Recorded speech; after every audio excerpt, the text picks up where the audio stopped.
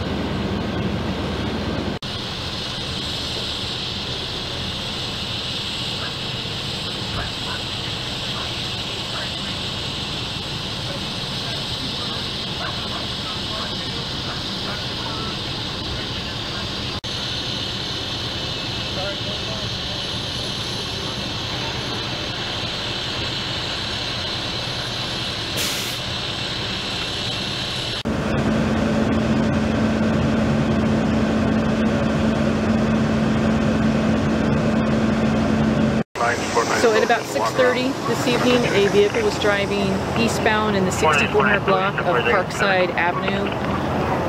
The individual driving the vehicle was unable to maneuver the bend in the road.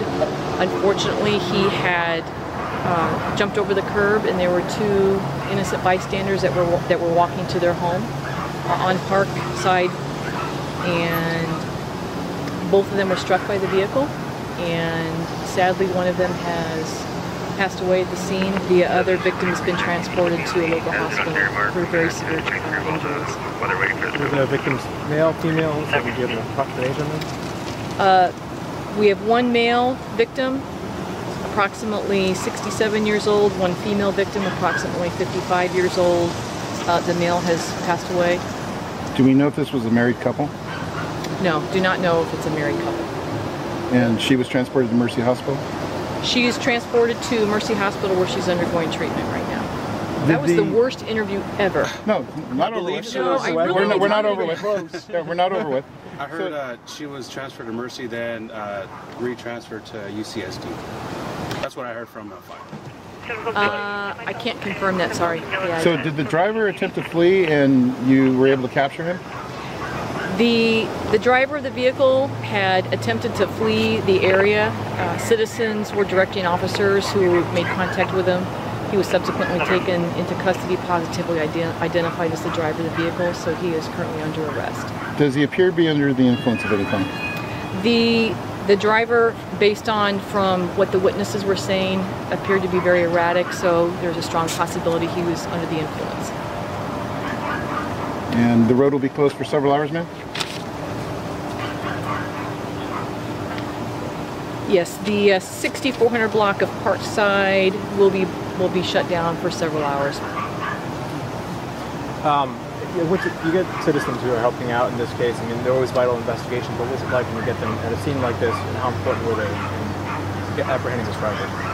Anytime the citizens are witnessing or they heard the crash, it is hugely important that they cooperate with law enforcement, because as they saw the driver of the vehicle fleeing, they were able to put that information out through our 911 system, which then that was transferred. I can't even answer a bloody question. Don't worry about it. You can start again. Don't worry about it. Okay, start again.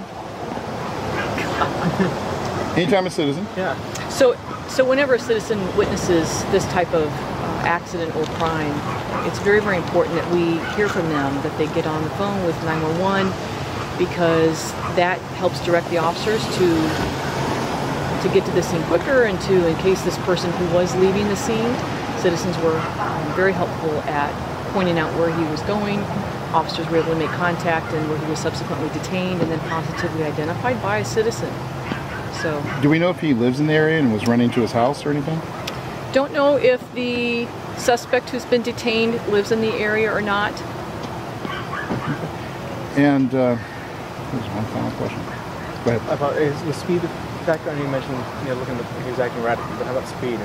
It's too early in the investigation to determine if speed was a factor. I do know that at the point where the impact happened, there was a slight bend in the road, and the driver was unable to maneuver that, and then he just crossed over onto the sidewalk, and unfortunately those two innocent bystanders were tragically hit. What kind of vehicle was it? It's a black Dodge Ram vehicle. Anything you'd like to add, ma'am? No, just edit the tar out of it. Thank you so much. You did fine. Thank you for your time. Oh, did we get your name? Oh yeah, that's what I was asking. Hold on, guys.